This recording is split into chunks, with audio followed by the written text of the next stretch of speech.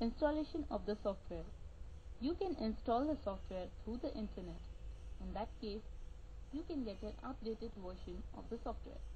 Let's start that. How to install the software online. Go to www.teams.com and click on USA. When you click on USA, the screen will appear as you see on the slide.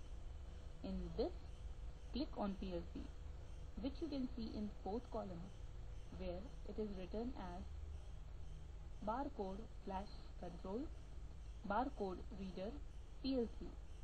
Click on PLC. We'll work on the example of motor control and draw the ladder for the same. It requires the same logic as explained in latching circuits before, that is, in our part 1 CD. So, we'll proceed to the actual programming. I can brief you the idea for this. The slide shows the figure at the left with the NO push button used for starting the motor, while the NC push button to stop the motor.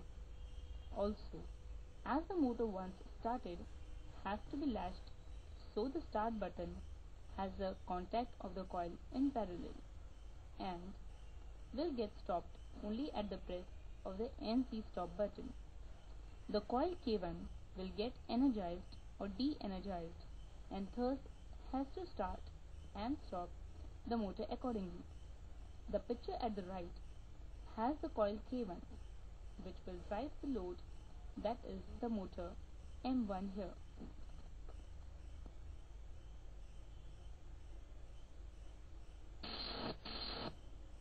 Ladder for motor control.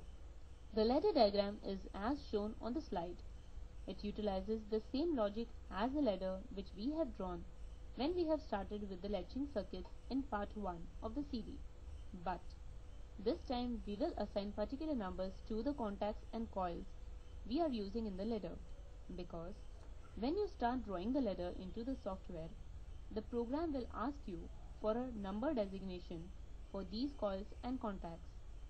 So, let us number the push buttons. Here you should remember the basic RO table for keys, which we have explained in detail in part 1 of the CD, and start naming the input and outputs. Input 0000 as stop button, input 0001 as start, and output 0500 for motor. You can use any input or output contact numbers from the given table, but in this example we have taken these numbers. Now we'll write this ladder network in the software.